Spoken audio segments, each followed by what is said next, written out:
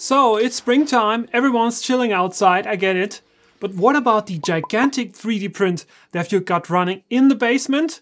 Did you check the amount of filament on the spool before you started it?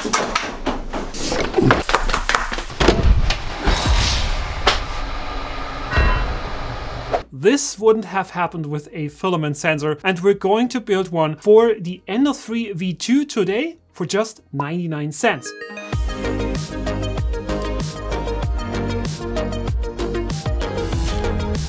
My name is Daniel, welcome to the Crosslink channel, the place where we're talking about 3D printing, 3D scanning and 3D design. So what is a filament sensor? In the very simple form, it's just a switch that gets pressed by filament running over the trigger, and when the filament runs out, the switch releases and so tells the printer that filament has just run out. The sensor that we're using today is a 60-cent lever switch combined with some accessories coming under $1 for the whole thing. So let's go through all the required parts so you know exactly what you need. I've also put links down in the description of this video where you can buy all the stuff. Starting with the filament sensor housing, you can download the STL file from Thingiverse using the link in the description. This sensor will fit on any Ender 3 version. Of course, your mainboard needs to have a filament sensor port. It also acts as a filament guide, so filament will not scratch against the extruder inlet anymore and it's less likely to break. This bracket is holding the switch in place, which is going to be inserted here at the bottom, and this little locking piece is going to hold the switch in place. Then we have a 608 bearing that's going to be inserted from the top, holding the filament down,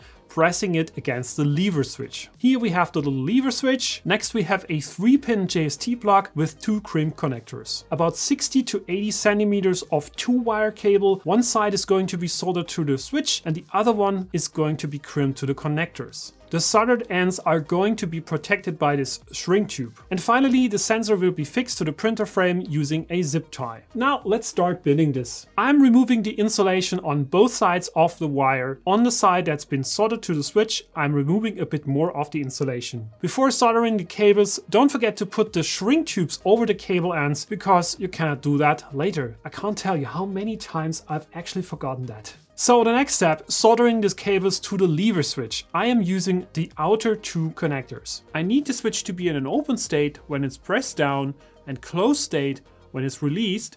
Highly recommend to check this using a voltmeter before you do the soldering, so you know that the switch is working and you have the right pins connected. After that, push the shrink tubes over the soldered ends and heat them up with a heat gun. If you don't have one, a lighter will also do the job. Next, the other ends get crimped to the little connectors. This is actually a really tedious thing.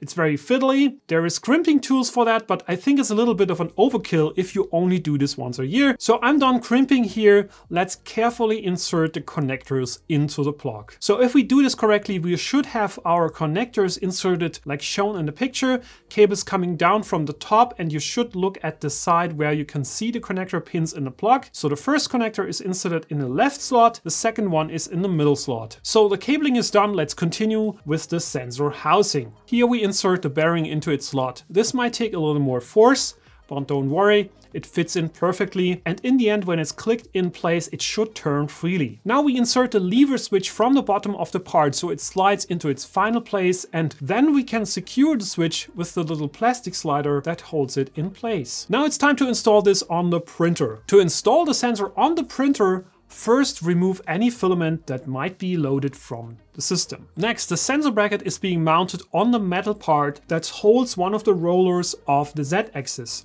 That part is left to the extruder motor inlet. Insert the zip tie from the top into the little slot of the sensor bracket. Slide the sensor over the frame while making a little loop with the zip tie around the counterpart of the frame that holds the roller wheel. Tighten the zip tie so the sensor is staying in its place. After opening the electronics case by removing the top screw and the 3 bottom screws, identify your mainboard version. It might be 422 or 427, we need this later for the right firmware selection. Next, remove the 2 front screws from the printer frame that hold the electronics box in place. Slide the sensor cable in from the top and bring it down into the corner so it will exit the case in the same spot as the motor and wheel touch cables. Then remount the case to the frame with the 2 screws you just removed. Now, identify the filament sensor connector on the mainboard. It is next to the green terminals that connect power to the hot end. Take the filament sensor cable and plug it into the connector on the mainboard by gently pressing it into its place. Now we can close the electronics case. Next step is to install a firmware that supports the filament sensor. Because this is the Ender 3 V2